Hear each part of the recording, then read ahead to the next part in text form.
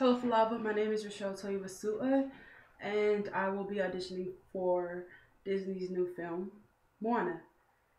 I come from a big family of musicians and singers. You can say that music has definitely played a big role in my life growing up, especially being Polynesian. Um, it's a must to have all the time, and it's inspired me to be a singer, songwriter, and a musician as well. I've acted and participated in theatrical plays since I was 5 years young. Or to be given this opportunity was something that I had to take for sure. I've always been a fan of Disney my whole life. My favorite movie is Lion King. It's definitely a classic. When I heard that they were having a Polynesian Princess, it brought so much joy and pride because knowing that we come from a very small island that they call the Rock, it's good to know that we were noticed on the map. And I would make a great Moana because I believe that I can relate to Moana, especially being Polynesian. A big thing in our culture and with our custom is our love for our family, for our people. And if anything ever goes wrong, it's we kind of carry that for ourselves and to try to make sure that everyone is taken care of, whether you're blood or not, but you still take care of each other.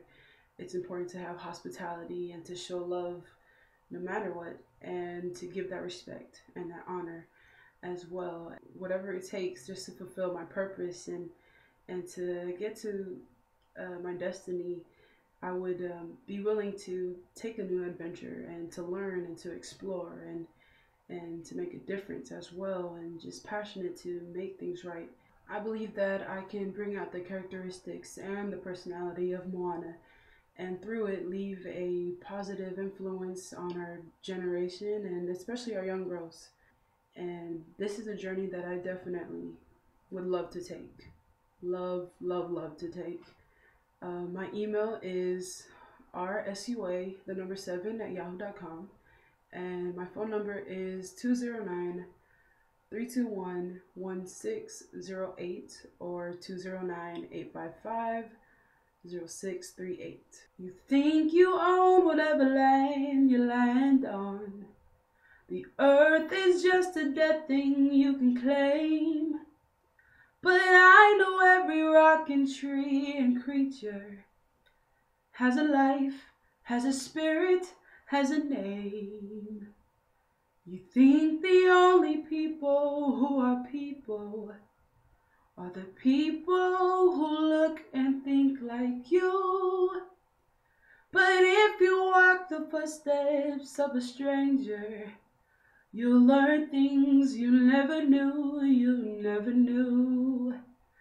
Have you ever heard the wolf cry to the blue corn moon? Or ask the grinning bobcat why he grinned? Can you sing with all the voices of the mountain? Can you paint with all the colors of the wind? Can you paint with all the colors of the wind?